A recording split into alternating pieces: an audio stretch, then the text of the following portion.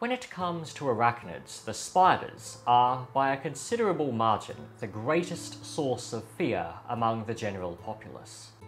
But when it comes to actual danger posed to humans, spiders are a far cry from claiming the top spot among arachnids. Even with such notorious members as the Brazilian wandering spiders and the perpetually overweight lazy couch potatoes, sometimes known as funnel webs, spiders as a whole pose a more or less negligible risk to human beings. And yes, that still applies here in the land of overrated animals. Instead, in terms of annual human fatalities, the most dangerous arachnids are, by a long shot, the scorpions. The vast majority of scorpion species worldwide are not of medical significance to humans, but the relative few that are have, between them, amassed a pretty hefty body count, being responsible for approximately 3,000 annual human fatalities. That's incomparably more deaths in the space of a single year than have been caused by spiders in recorded history. And it doesn't help that many of the most venomous species inhabit poorly developed regions, where seeking adequate medical attention may be a rather arduous task. Being in Australia, I'm hardly in a great position to be talking about deadly scorpions. In a bizarre twist, this country, so famed for its overblown reputation of hosting a menacing multiplicity of murderous monsters, is one of the only continents that is utterly devoid of any scorpions venomous enough to kill a human being. Hormurus, a very familiar face on my local forays, seems to have eschewed practically everything that makes scorpions such a force to be reckoned with overseas. Yet even here in Australia, a place where you can safely assume any scorpion you encounter isn't deadly, one widespread myth that pervades discussions about these animals across the globe has shafted its way into public knowledge, or lack thereof. That myth is, the smaller the scorpion, the deadlier the sting. Like many widely believed misconceptions about, well, practically anything, this myth does at the surface level seem to align with reality, especially when you take a look at some of the biggest scorpions alive. In this instance, Pandanus imperator, the emperor scorpion, is an oft-cited example. It is, without question, a very large scorpion, yet in stark contrast with its foreboding appearance, Pandanus fits the gentle giant archetype to a T. While its enormous claws pack the potential to inflict a substantial pinch, its venom is rather weak. The same applies to the other giants of the scorpion world. The Asian forest scorpions from genera like Heterometrus and Gigantometrus are close relatives of Pandinus, and while their temperaments tend to veer toward the defensive end of the spectrum, their venom is nevertheless little to worry about. And if scorpions as huge and intimidating as the likes of Pandanus imperator or Gigantometrus swammerdami are armed with such a weak toxin, then surely it must follow that a scorpion's venom potency is inversely correlated with its size. But like many things in biology, or the sciences in general, it's not quite as simple as that. For while the venom of the absolute biggest scorpions is of little medical concern, things start to get somewhat muddier when one takes a look at the bulk of scorpion species alive.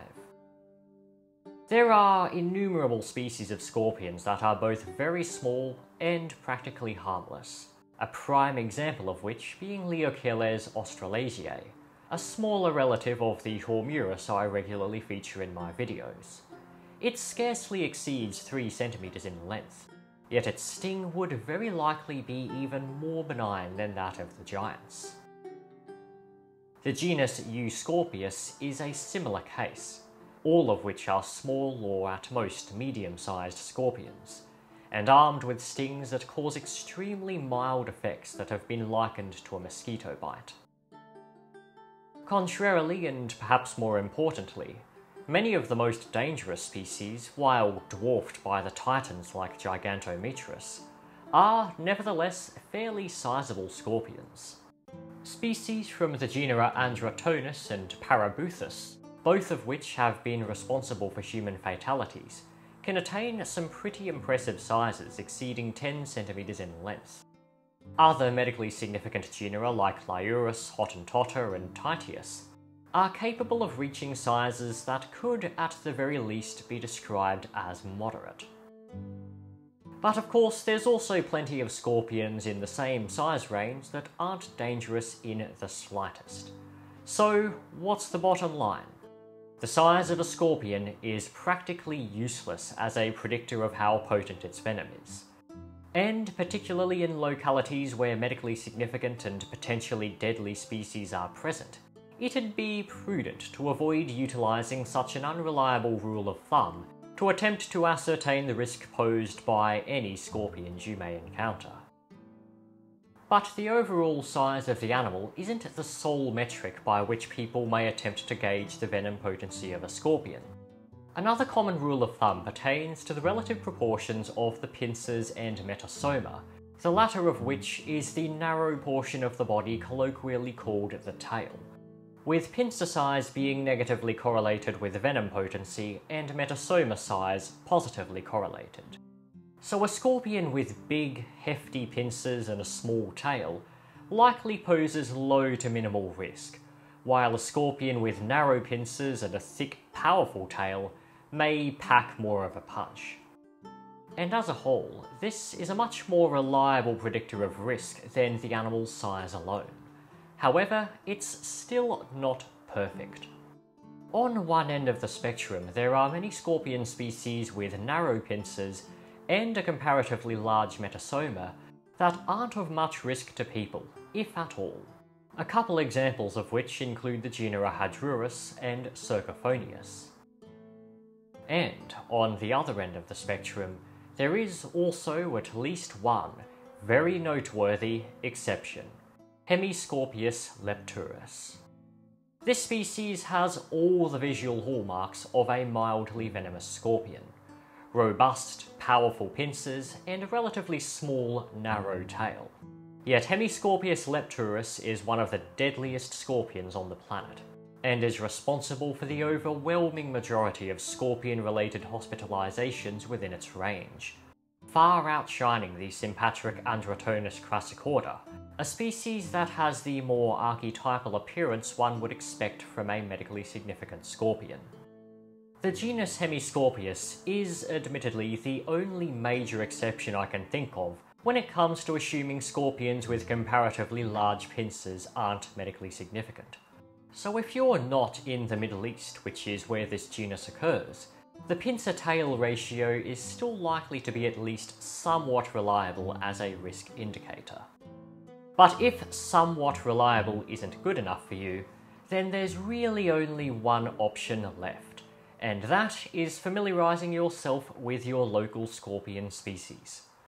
What they are, how to identify them, and of course what you could expect if you were to be on the receiving end of a sting.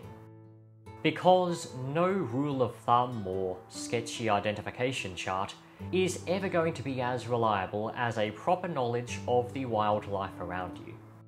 For scorpions, and indeed all potentially dangerous animals, a proper education is the ultimate key to a safe and peaceful coexistence. And speaking of sketchy identification charts, feel free to check out this video wherein I correct one of the most commonly circulated ones concerning dangerous Australian spiders. And if you'd like to see more scorpion content, well, this video is bound to deliver on that front. Of course, if you enjoy my content, then you are warmly welcome to subscribe. That's about it from me, so thank you for watching, and I shall see you all again next time.